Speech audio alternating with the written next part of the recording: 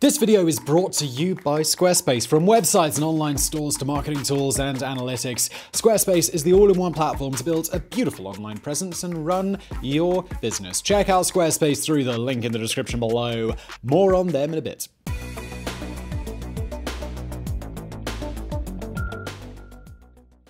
In the early 1700s, the English army was not very highly thought of. Traditionally, they relied on their powerful navy to protect their islands from invasion, and so their army wasn't nearly as experienced in the tactics of land warfare of the period as the battle-hardened armies of continental Europe. But the tactics of war were changing. The bayoneted musket was replacing the pike as a standard infantry weapon. The firepower of muskets and cannons was increasing, and the concept of organized supply chains was being refined, so armies could be kept in the field for much longer periods of time. No one took better advantage of these new tactics to win glory for himself and his country than John Churchill, the Duke of Marlborough. Marlborough was one of the first generals to master the art of leading a coalition army from multiple different countries, and was celebrated for his tactical genius and for his organizational skills that made his army one of the most dangerous in Europe. He was also a natural-born political animal, rising to his high station in no small part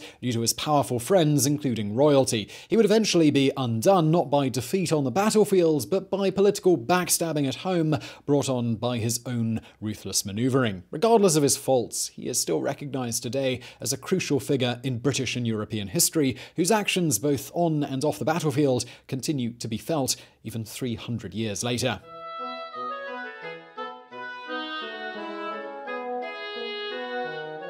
John Churchill was born on May 26, 1650, in his grandmother's house in Devon in southwest England. His father, Sir Winston Churchill, had fought on the Royalist side in the recently concluded English Civil War. The Royalists had lost and King Charles had been deposed and executed the year before, and the victorious parliamentarians punished those who had served the Royalist cause with heavy sanctions, including fines so steep that it forced Sir Winston to move in with his mother-in-law. The Churchill family fortunes turned around in 1660 when the monarchy was restored and the Prince of Wales was crowned King Charles II.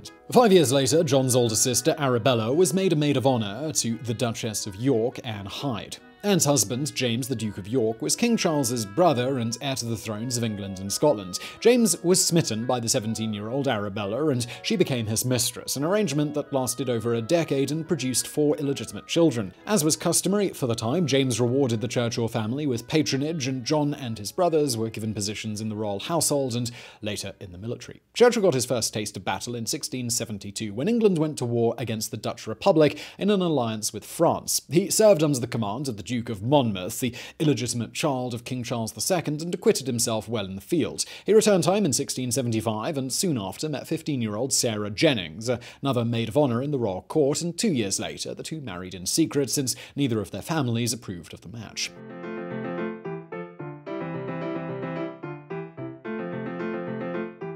Throughout the 1670s, it became clear that King Charles II would not produce a legitimate heir to the throne, meaning that upon his death, the crown would go to his brother James.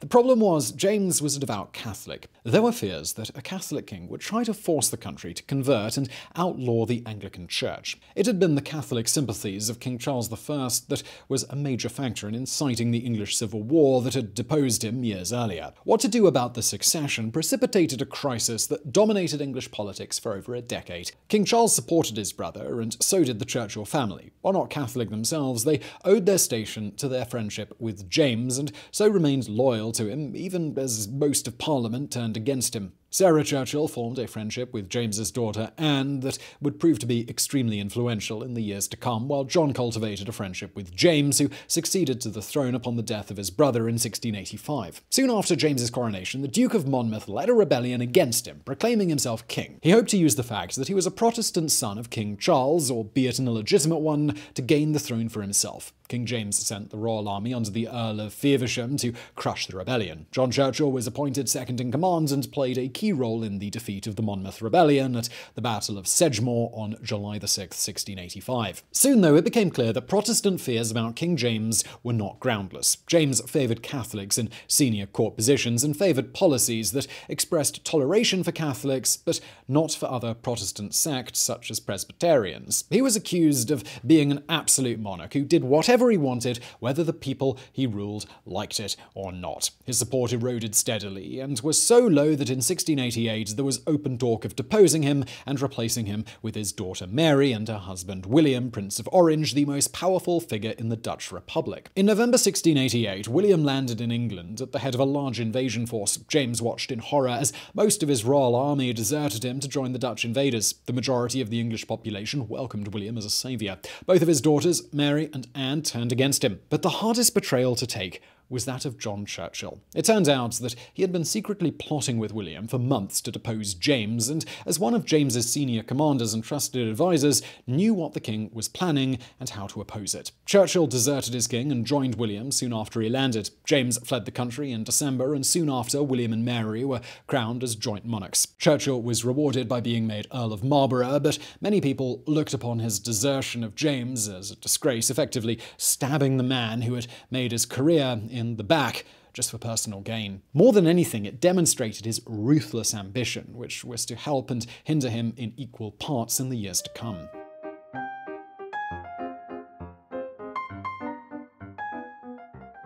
William and Mary never really trusted Marlborough after they were crowned. After all, if he was willing to betray one monarch, who's to say he wouldn't betray another if it stood to benefit him? In fact, Marlborough maintained a secret correspondence with the deposed James through the 1690s, which is viewed more as an insurance policy in case he was restored to the throne. Marlborough was not an active supporter of James, or Jacobite as they were called, but he was, above all, a practical man. Marlborough made other powerful friends in this time period, such as Sidney Godolphin, the First Lord of the Treasury, and Sarah, who was now the favourite of Princess Anne, who was next in line to the throne, another reason the king and queen distrusted him. Although recognised as an exemplary soldier, his vanity and inability to please his new monarchs would be his undoing. In January 1692, he was summarily dismissed from his offices and banished from the court, and in May he was accused of being a signatory to a letter that outlined a plot to replace William with James, and he was sent to the Tower of London. After 5 weeks, that letter was discredited as a forgery,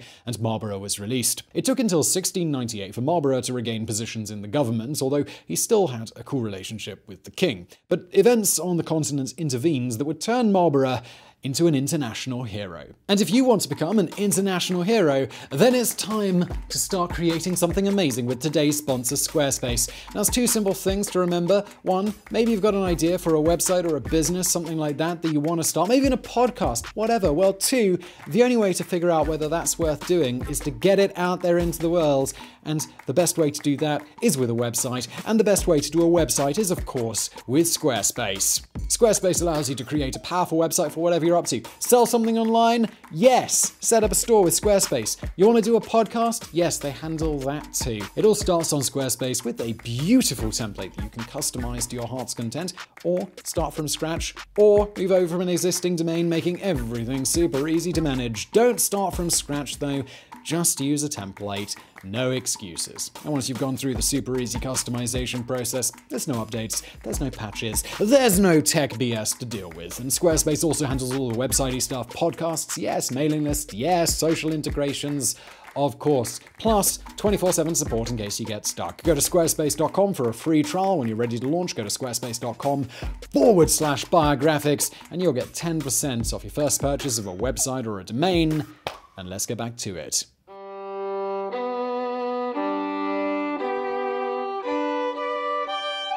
Continental politics of this period was dominated by a rivalry between the French House of Bourbon and the Austrian House of Habsburg. The Bourbons had ruled the Kingdom of France since the late 16th century, and the French king, Louis XIV, was one of the most powerful and absolute monarchs in the world. He was also known as the Sun King, not only because he took the image of the sun as his symbol, but because he made sure that all of France revolved around him. The Habsburgs were an ancient family that controlled the Austrian and Hungarian monarchies, and also exercised control control over much of Germany by their essentially hereditary control of the throne of the Holy Roman Empire. Another branch of the Habsburgs controlled the vast Spanish Empire, which, while it wasn't the powerhouse that it once was, still controlled much of the Americas, southern Italy, and the Spanish Netherlands, which is modern-day Belgium. Most of the conflicts of this period were driven by the need to keep the balance of power between these great two powers, with the other countries of Europe fighting each other, one or the other in turn, in order to keep them in check. It was a complicated and violent system, but the only one that worked in an age where monarchs were free to treat their nations like playthings that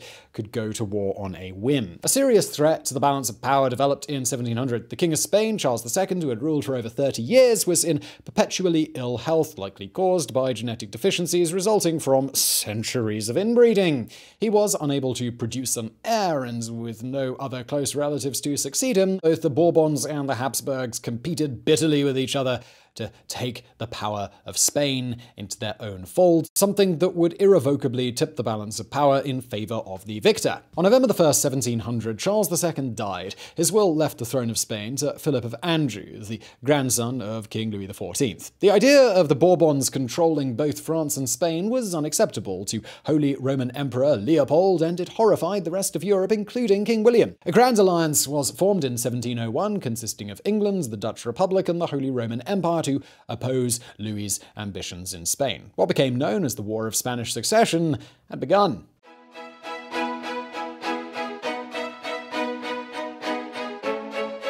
King William III died in March 1702 from complications that developed from a fall from his horse. His sister-in-law was proclaimed Queen Anne. Soon after, Marlborough was made Captain General of all English and Scottish forces, and also made commander of the Dutch and hired German armies as well. He now had a huge challenge ahead of him. He faced a French army that was considered the best in the world at the time, commanded by Louis XIV's best marshals. He also had to contend with an allied army with differing priorities and squabbling factions in Parliament at home.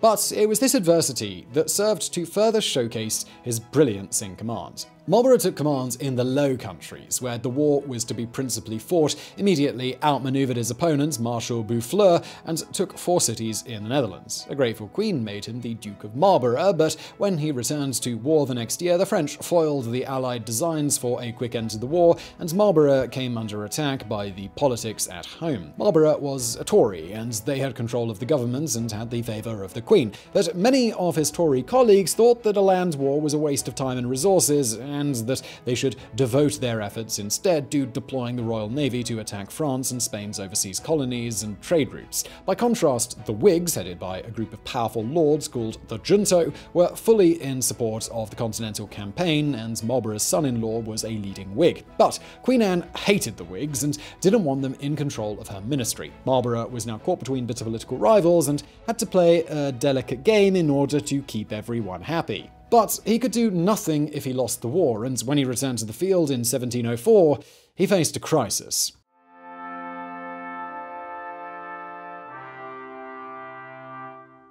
The main thrust of the French war effort in 1704 was against Austria. The empire was hard-pressed by 2 French armies and a third commanded by France's ally, the Elector of Bavaria. They were advancing along the Danube River towards the imperial capital of Vienna. If Vienna was taken, they would likely knock the Habsburgs out of the war and the entire alliance would collapse. Marlborough knew he needed to save Vienna, but he also knew that the Dutch would never willingly allow him to leave their borders and weaken the defenses of their home country. So, to get his army down the Danube, he decided to trick both his Dutch allies and his French opponents by pretending to march west, then abruptly turning south and floating his army on barges down the Rhine River. His deception worked. He was able to march a force of 40,000 men over 250 miles in 5 weeks while being completely unhindered. This torrid pace was accomplished with spectacular logistics planned by Marlborough, so that when his army arrived at the Danube, it was in a fit state to fight. Here he met up with the commander of the imperial army, Prince Eugene of Savoy, an accomplished and flamboyant general who became Marlborough's great friend personally and professionally. Together they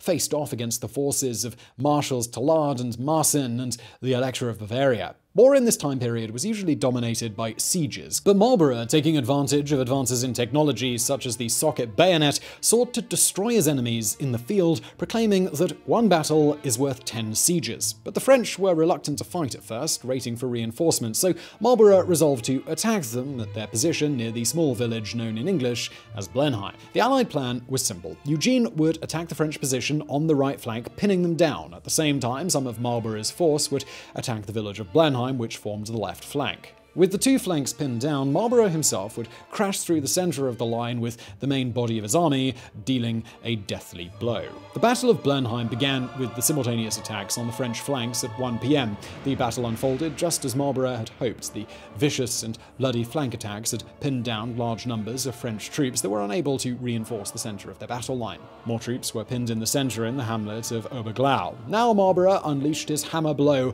a massive combined wave of cavalry, infantry, and artillery that cut 9 French battalions to pieces and sent the center of the French line into panicked flight. Over 3,000 French are estimated to have drowned in the Danube during the rout. They took thousands more prisoners, including Marshal Tallard. On the right, Eugene personally led an attack that overwhelmed the Bavarian artillery battery and put Marsin and the Elector to flight. Then Marlborough turned his attention to the 10,000 soldiers now trapped in the village of Blenheim, finally forcing them to surrender after heavy fighting at 9 p.m. It was a stunning victory for Marlborough and Eugene. 27,000 French were dead, wounded, or captured, compared with 12,000 Allied casualties. All of Bavaria was soon overrun and put under Austrian military rule, knocking them out of the war. And it made Marlborough a hero. He returned to London in December and led a triumphal procession to Westminster Palace. Queen Anne allocated money to build a palatial estate, Blenheim Palace, as a reward for his deed. It would be the high point of his career.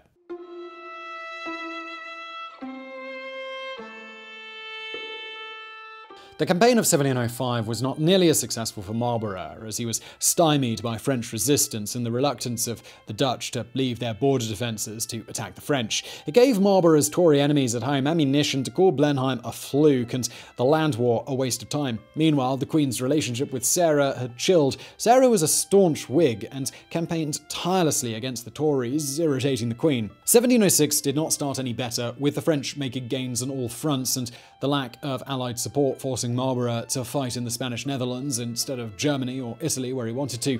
Bolstered by his success, Louis XIV goaded Marshal Villeroy into leaving his defensive positions in Flanders to attack Marlborough, seeking to avenge Blenheim and perhaps force the Dutch out of the war. Marlborough met him at Ramillies on May the 23rd, and in a battle that took less than 4 hours, completely outmaneuvered and crushed the French, inflicting 15,000 to 20,000 casualties compared to 3,500 of his own. Though not lauded as Blenheim, it was arguably his greatest victory of the war. Strategically, it had great implications as well, as Marlborough's forces captured most of the Spanish Netherlands, including the most important cities of Brussels, Antwerp, and Bruges. In 1707, Marlborough was unable to win a victory on the battlefield, but he achieved one diplomatically. He successfully bribed Karl Piper, one of King Charles XII of Sweden's chief advisors, in return for Piper persuading Charles to launch an attack on Russia instead of interfering in the war between the Alliance and France. In 1708, he was joined in Flanders by his friend Prince Eugene, and together they won another great victory over the French at Oudenarde. They advanced through the Spanish Netherlands towards France itself. In 1709, in one of the bloodiest battles of the war, they beat the French again at Malplaquet, but the affair was a bloody one, and the Allies suffered twice as many casualties as the French. It was to be the last great victory of the war for the remarkable partnership between Marlborough and Eugene. At home, though, things were turning to disaster for Marlborough. His chief ally in the government, Lord Godolphin, had been forced to compel the Queen to share power with the Whig junto, permanently fracturing the relationship between the Marlboroughs and Anne. The Queen had turned to a new favourite, Abigail Masham, Sarah's cousin, and to Robert Harley, a former ally of Marlborough, who had now turned against him. The Tories looked on the power-sharing scheme as a betrayal, and when they assumed power in 1710, the Whigs were swept from government, and Godolphin went with them. Now Harley and the Tories went after Marlborough. They trumped up corruption charges against him, that he was stealing public money meant for the army for his own profit, and in December of 1711, Queen Anne, who by now had turned on Sarah completely, dismissed her undefeated commander from his post.